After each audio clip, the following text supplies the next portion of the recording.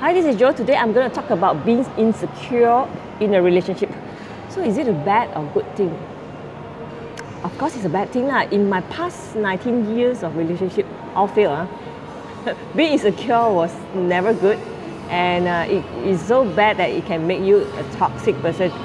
I have become a very toxic person, and you know what? Being toxic, it led me to becoming a person who had very unhealthy behaviors.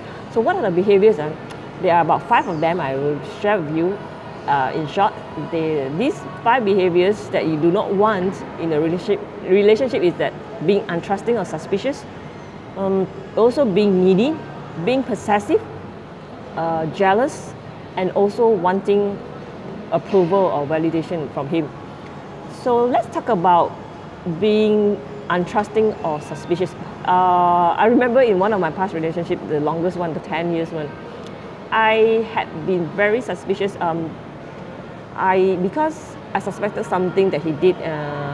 So I started to check on his cell phone, his emails, his internet browser, the history one.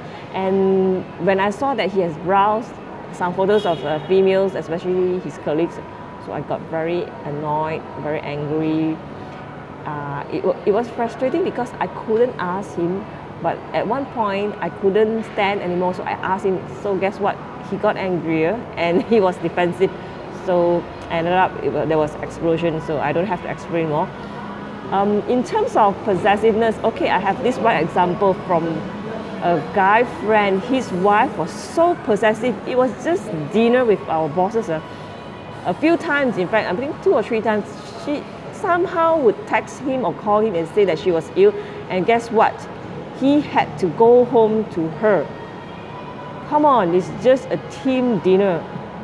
Why can't you let your guy come out and have fun for 1 or 2 hours? So if you do this too often, guess what? Your guy is going to have fun without you one day. So don't do that. Neediness. Okay, I have one guy, one of my exes, he was so needy. I think he's like a koala bear clinging onto me. He would text me morning, day and night, even when I'm working. He said that, oh, I keep thinking about you, but the problem is, doesn't he have a life? Come on, I have a life of my own. So I felt like I was under monitor of a CCTV or satellite. So it's so suffocating. So you know lah, the end of the story, the relationship didn't turn out well. Okay, if you want to know why we feel insecure in a relationship or how to overcome being insecure in a relationship, give me your email in the comment. I'll be glad to send you. And before I leave, I'm going to leave you with one tip. How do you overcome being insecure in a relationship? It's very simple. Just drop the fantasy. Live in reality. Don't compare your guy with your ideal Prince Charming, your fantasy kind, because you would be thinking and asking, oh, why can't he do this? Why isn't he doing this? You know, a lot of questions will be running in your mind and you'll hardly be satisfied. So don't fantasize lah, just enjoy the moment.